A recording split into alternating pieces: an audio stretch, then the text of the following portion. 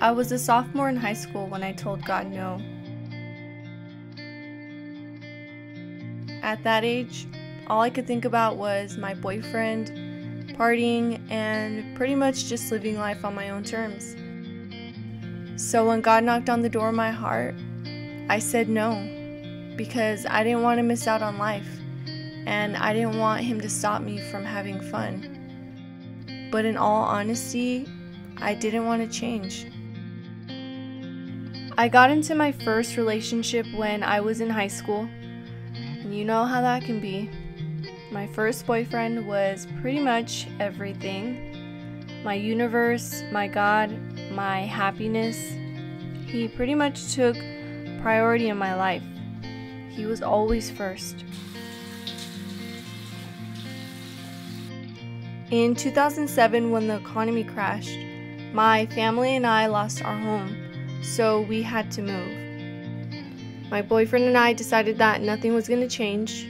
I was only moving 30 minutes away. But a week after I had moved, I couldn't get a hold of him anymore. Turns out he was with someone else. You can just imagine how I felt. I couldn't eat, I couldn't sleep, and at the time I didn't know it, but I was depressed.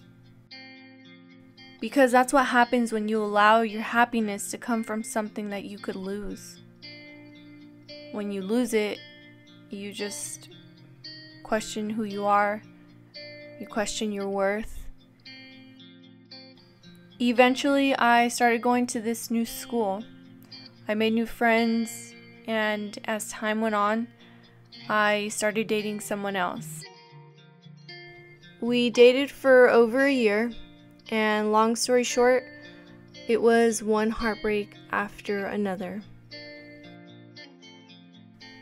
I was 18 when we broke up, right out of high school. It was like deja vu all over again. Lack of sleep, lack of appetite, and depression wrapped her arms around me once again.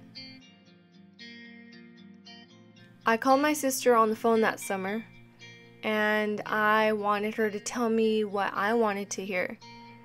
I wanted her to say that everything would be okay and that eventually we would get back together. But instead, she told me something that changed my life. She quoted to me a verse from the Bible. I'll never forget it. 1 Corinthians 10:13. And she said to me that God would not give me more than what I could handle, and that He would give me a way out of what I was going through. I had walked very far away from God at that point in my life, but with all my heart, I believed that what my sister said was true. I believed that God would give me a way out of the misery. That day, God knocked on the door of my heart once again, and this time I said yes. Because after doing my own thing for so long, I realized that God allowed me to get to a place in my life where I was broken, where I would see where living for myself would get me, so that I would realize that I didn't know what was best for me after all. It's like C.S. Lewis said, God allows us to experience the low points in life in order to teach us lessons that we could learn no other way.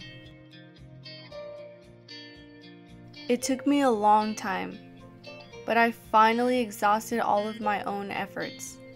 I finally realized that men took the place that belonged to Jesus in my life.